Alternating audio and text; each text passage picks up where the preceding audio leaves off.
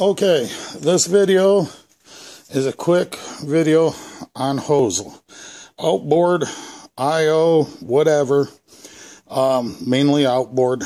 Doesn't matter how big or how small, but most of your outboards have this. This was gray hose. And a lot of people may go buy it at Myers, Walmart. I'll just pick on Walmart. Or even Quicksilver. They sell the junk.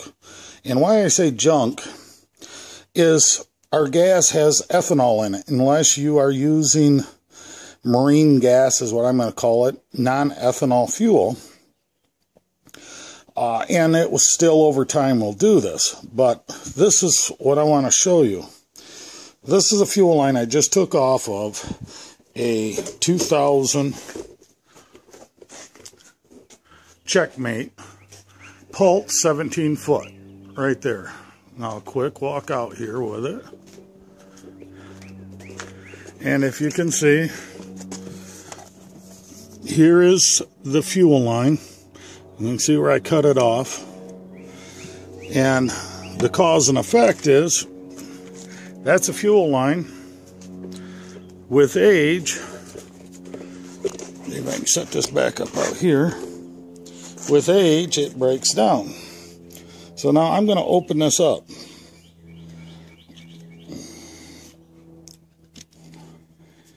You see all that?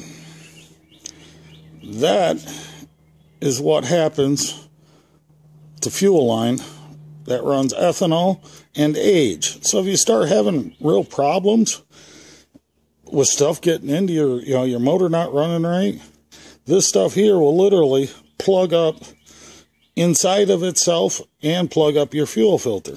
So I'm going to pull it out just a little bit. I'm trying to make sure I'm in the camera. But I'm going to try to open up more of it as we go. So here I go. This, and it just keeps coming and coming and coming. Well, that's where I stopped cutting it. But do not buy this cheap gray fuel line. Spend the extra 30 bucks.